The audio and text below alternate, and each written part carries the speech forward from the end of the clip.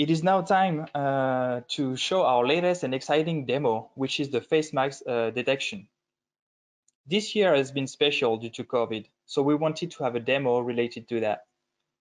It became obvious that an application detecting if someone is wearing a mask or not was a good example.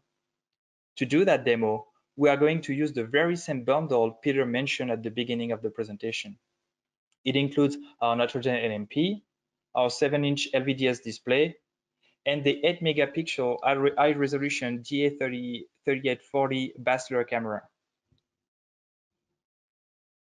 So here I am without a mask. As you can see, the app detects my face and sees that I'm not wearing any mask. So now let's see when I put a mask. Here, detection works pretty well. And you can see that the prediction percentage is pretty high for the mask use case. Also note that when I move around, we can see the bug tracking my face with a little bit of latency.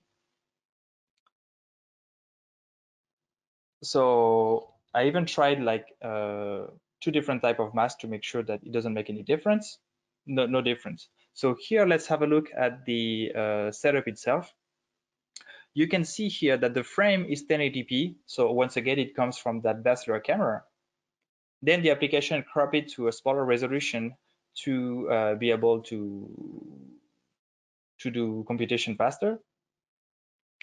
And then you can see that by default, that application runs on the CPU and that the inference time goes from 130 milliseconds to 200 milliseconds. So what we're going to do here is that we're going to enable the NN API of TensorFlow Lite, which will use the NPU. Once again, just like you saw in the EIQ example, it takes time to warm up the NPU with that model. But then you can see that now the inference time drops to about 40 to 60 milliseconds, still providing the same kind of prediction, recognizing my mask fairly well. The no mask prediction is not as good, but once again, like this data set would need to be optimized again, but it's still better. And you can see here, thanks to the better inference time, the latency of the box tracking my head is better.